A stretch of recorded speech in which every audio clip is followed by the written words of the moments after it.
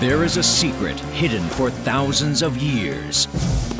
As the master of food and beverage of this place, he will reveal it to you. The world needs to know. His name is Paul Schenk. Hi, I'm Paul Schenk, and welcome to my humble little kitchen. I'm going to introduce you to the world's best kept culinary secret, Schenk. Now we're going to make suyuk. Suyuk is braised pork loin, slow cooked, beautiful and tender. First thing I need is the pork loin, so I'm rolling up my sleeves to get into it. Come with me.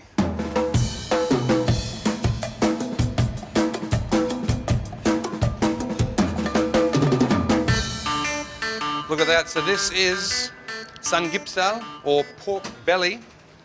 I'm going to simply cut this in half. You can see the grain of the meat.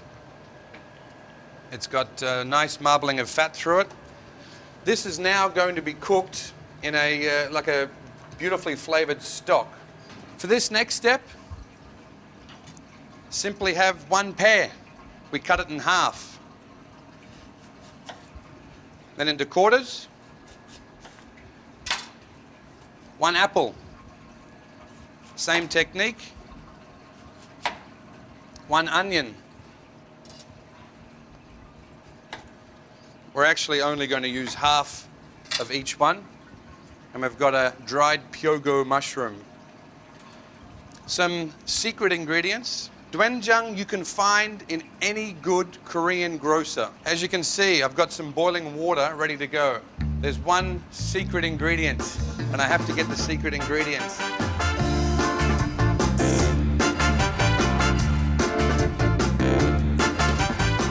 Makgeolli. Makgeolli is very popular rice wine. At the moment, this is one of the hottest topics when it comes to beverage. Has a bit of a cidery flavor, a little bit sparkling almost, but that's our secret ingredient. We've got water boiling, ready to go. Apples, the apples just go straight in directly. So this is going to give us flavor for the stock. A little bit of a sweet flavor, give it some a fruity essence, I guess. The mushroom, the onions, in they go. We've got the dried chilies, you can see them. Yeah, they're just, again, you can buy these from a good Korean grocer. 100% they will have these because this is very useful in Korean food. And they're dried, so they transport easily. Corn syrup. Just putting in a couple of spoons of corn syrup. And in goes the doenjang. The smell of doenjang is unforgettable. It's very, very strong smell, and in the beginning it may be even a little bit too strong, but I've certainly become accustomed to it in my time in Korea. And it's a great condiment for adding to food, mixing with food. I've also got a little bit of salt. We'll put a little bit of salt in. I've got some soy sauce, just basic soy sauce. In that goes, to add a little bit of color to the stock, not too much. And a pinch of peppercorns. So that's our stock. The stock is already almost boiling. To that, I'm just going to mix that doenjang up a little bit because it's stuck there. There we go. Come on in and have a look. You can see the stock there. This is ready for our suyuk, or braised pork belly. Pork belly, sorry Mr. Kim. Pork belly is here, as we showed earlier, samgyeopsal, it's called in Korean. We just pop that directly. You don't need to tie it or anything. It will hold its shape. It will hold its size. We're going to pop that into the water for around 40 minutes. The easiest way to tell when it's cooked is quite simply using chopsticks. We stick it into the pork. If it goes in easily, it's ready to go. It's quite a simple dish to make. You can make this at home. I'm sure you have all the equipment, that's for sure. In terms of ingredients, Like I said, you will need to go down to your local grocer. Now for the secret ingredient, or the magic ingredient, is makgeolli. You can see it's coming out like a milky colour. It gives it another depth of flavour and a certain intensity. While this is boiling, it's just starting to simmer now, which is nice. I'll turn it down in a minute. We're going to make a salad. It's a really traditional condiment to have with pork. So, next up, salad. Let's go.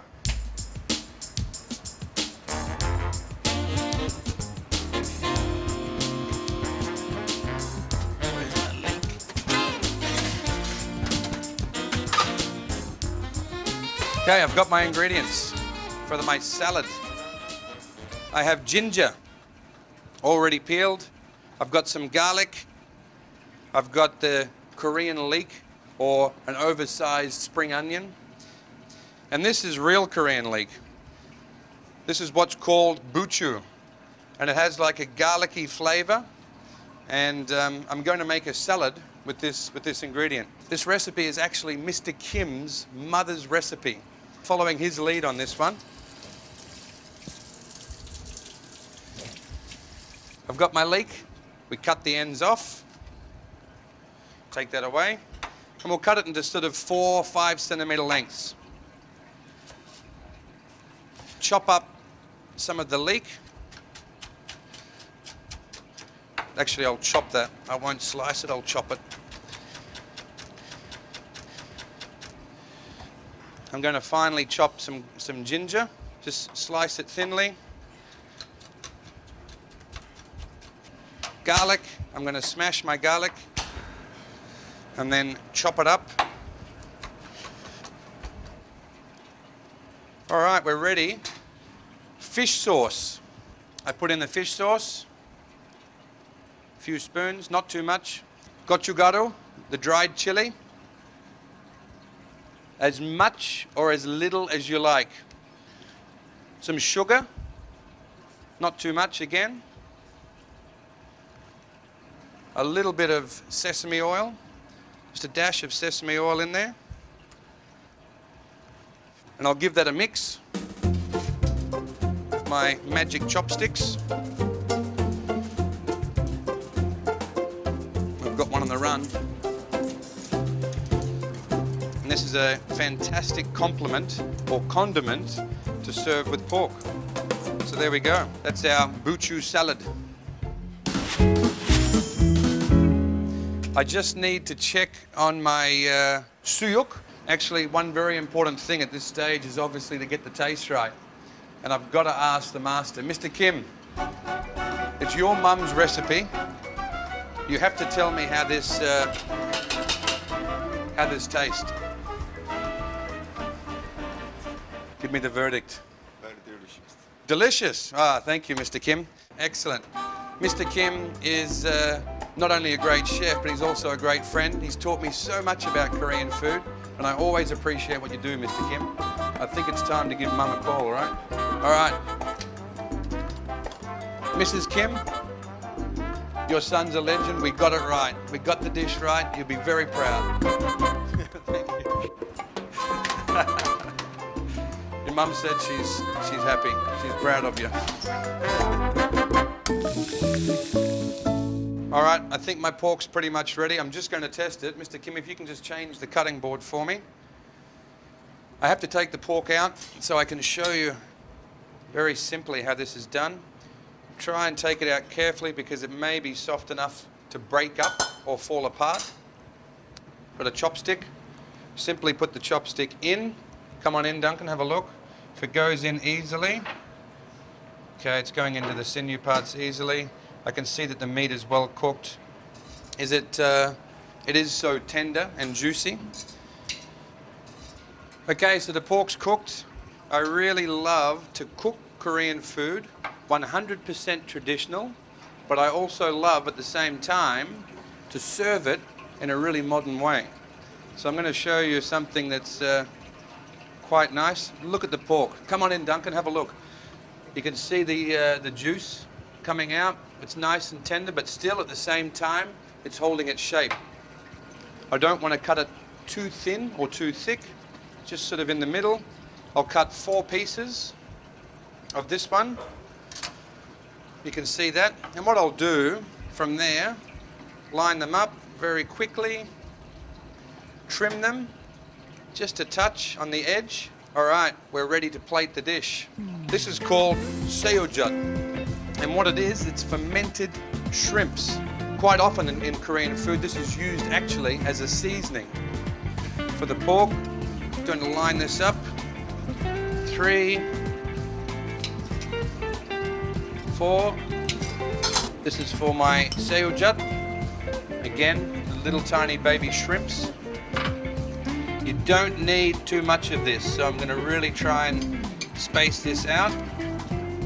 Whenever you go to a Korean barbecue restaurant and you have pork, you will always find seojeot. You can serve this a lot more rustically if you choose to. You know, you can have separate bowls of everything and just simply put it in the middle of a table for the whole family. So it's almost done. Just one final touch on the dish. We need to put a little bit of the sauce on top. Gives it a good glaze. A little bit of final flavor. Keeps it nice and juicy. There you go. We have just uncovered one of the world's best kept secrets. Suyo, or braised pork belly.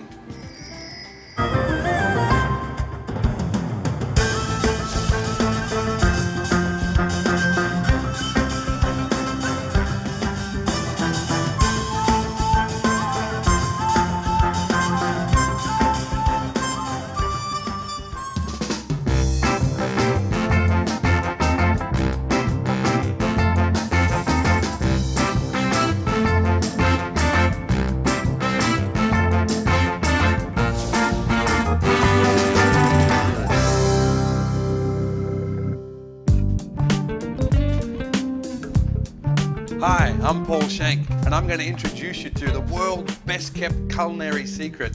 It's Korean food, better known as hanshik. I'm also going to introduce you to an amazing team I call the Wild Bunch. It's the butchers. 안녕하세요. 안녕하세요. 안녕하세요. How's Mr. Shin today? Fine. That is one piece of meat, Mr. Shin. So that's the Wild Bunch. Now we're going to make jeolbokkeum. This is sliced pork that's marinated and then grilled, or pan-fried. I need to get it from the fridge, so let's go.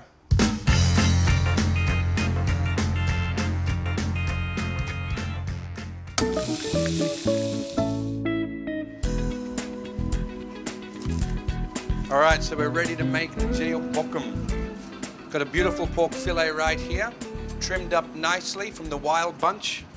That's the butchers. So we cut that in half. And then I'm going to slice. Okay, we've got enough there already for 2 or 3 portions. I'll come to the end. I'll keep the other one for later. You can see that, the pork there beautifully. For this, all I need is a little bit of ginger juice. This is the first step. Ginger juice and refined rice wine. There's my ginger juice. Refined rice wine. We're going to marinate this only for 10 minutes. It's a very quick process. Not too much. Refined rice wine. Again, I'll give that a mix. And we'll do that. Have that sitting there only for 10 minutes. It's a very quick process. The next step, we are going to make the second marination.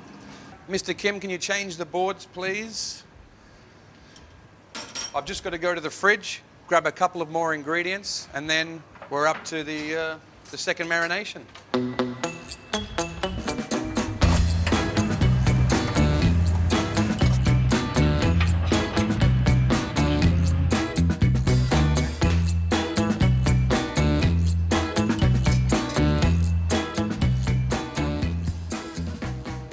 Perfect. I forgot my onion. One more onion.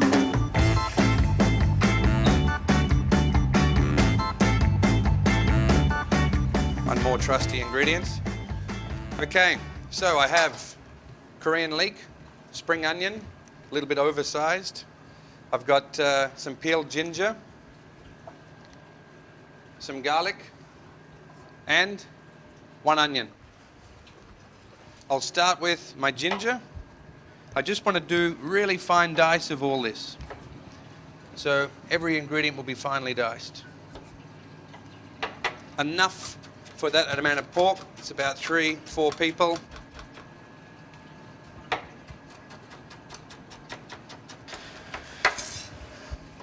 Next, just take the top off that. Spring onion or Korean leek. It's always difficult to keep smiling while I'm cutting, you know, but it's okay. Garlic, take the top off the garlic and then smash it.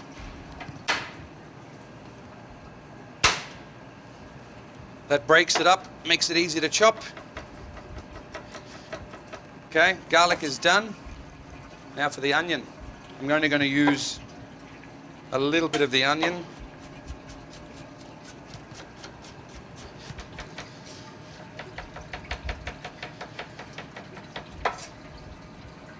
Okay, there we have it.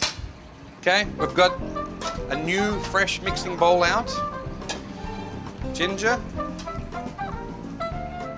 Korean leek, garlic, and the onion. Corn syrup. We put quite a bit of corn syrup in there. Honey. Put the sesame seeds in now. Gochugaru, ground dried chili. Not too much. Again, the gochujang, it depends how spicy you want it, but you can do it like this. You know, I went to a festival recently, and it was a gochujang festival. Far from Seoul. I went for a couple of days with a group of chef friends, and all we saw for 3 days was chilies. Chili, chili, chili.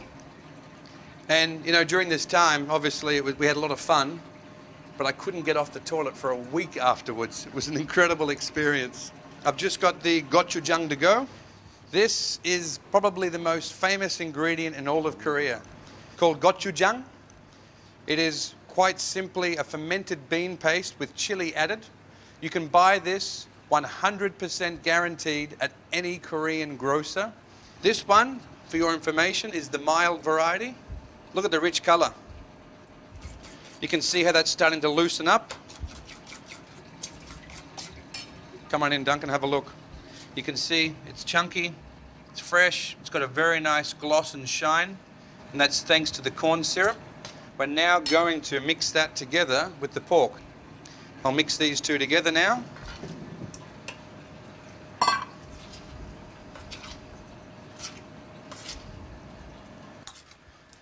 Look at that. You can see it's coating very nicely.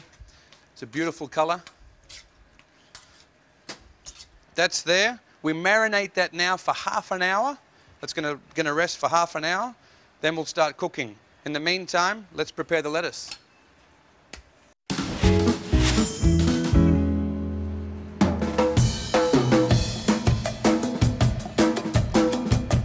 So here I have it, is the lettuce. This is a basic coral lettuce, and we've got the crown daisy. The crown daisy, as I mentioned earlier, is like a, well, not like a, it is a herb of Korea. I don't want to use too much or all of what I have there. I'll just use a part of that. A few pieces of lettuce.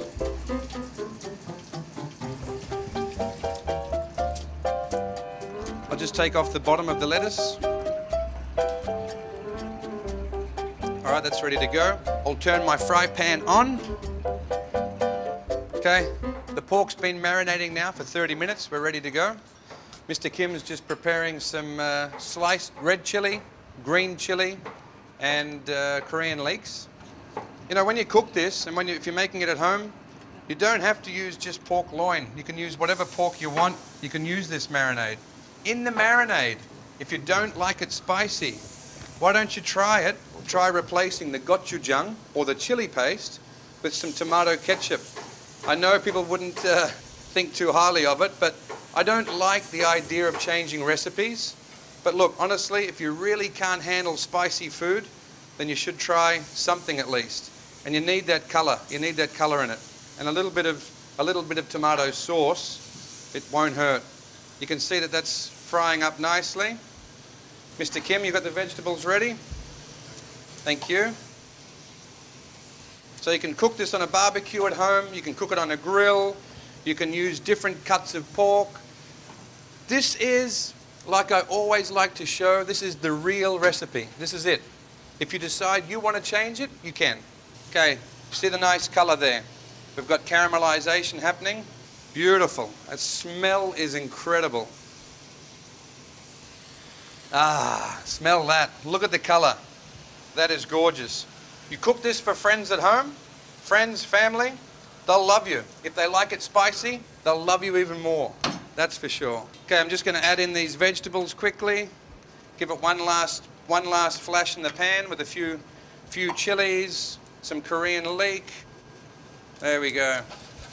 Mr. Kim, thanks to your mum once again for her amazing recipes. Now, of course, any good cook has to taste what they're making, otherwise you have no idea what you're serving. So I've got to give this a go.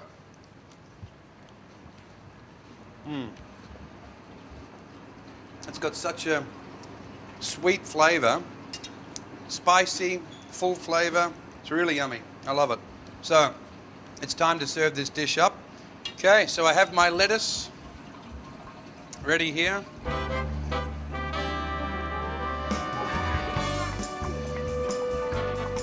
I'm going to serve everything together in one dish. At the end of the day, it is what it is. It's a spicy pork that's pan-fried or stir-fried. So there we go. We've just uncovered one of the world's best-kept secrets, Jeuk Bokkum. Try it at home. Don't be scared. Have some fun. Serve it with friends.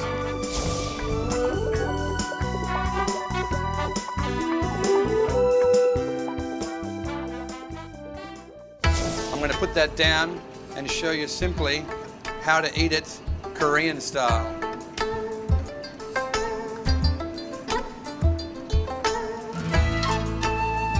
You wrap that up.